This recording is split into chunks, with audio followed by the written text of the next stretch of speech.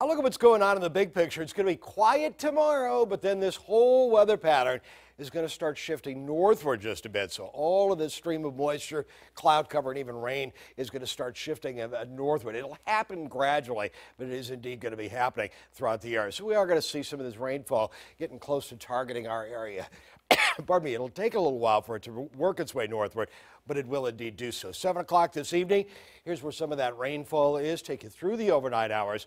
Now, we could get tagged by a stray rain shower or two into eastern North Carolina and the south side inland areas during the overnight hours with a slight chance of rain. And same thing goes for the day tomorrow. There could be a stray shower that moves on through, but most of us are going to be rain-free. We'll see more cloud cover in the morning, more sunshine in the afternoon. 68 to 74. We're going right around 70 for a high. Here's where things are by 7 o'clock in the evening. Take you on to 2 o'clock in the morning tomorrow night, Wednesday night. And we are looking again at some scattered showers into the area at that point. And again, this trajectory is starting to get just a little bit closer. It's finally getting us a little bit by Thursday with some scattered rainfall into the area. This was around 3 o'clock in the afternoon on Thursday.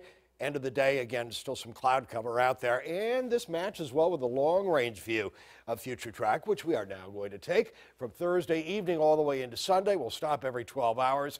We only get some rain on Friday morning, not so much in the afternoon, according to this model. Then we get to Saturday. It's going to rain as a cool front with a low-pressure area moves on through the region. We'll see a good slug of rainfall through the day coming up on Saturday. Then we clear off for the day on Sunday. Here's what's going on again tomorrow. Isolated shower, if that. 70 for a high. Slight chance of rain coming up on Thursday. Better chance Friday. And a very good chance of rain coming up so far on Saturday. And so far, so good for Mother's Day.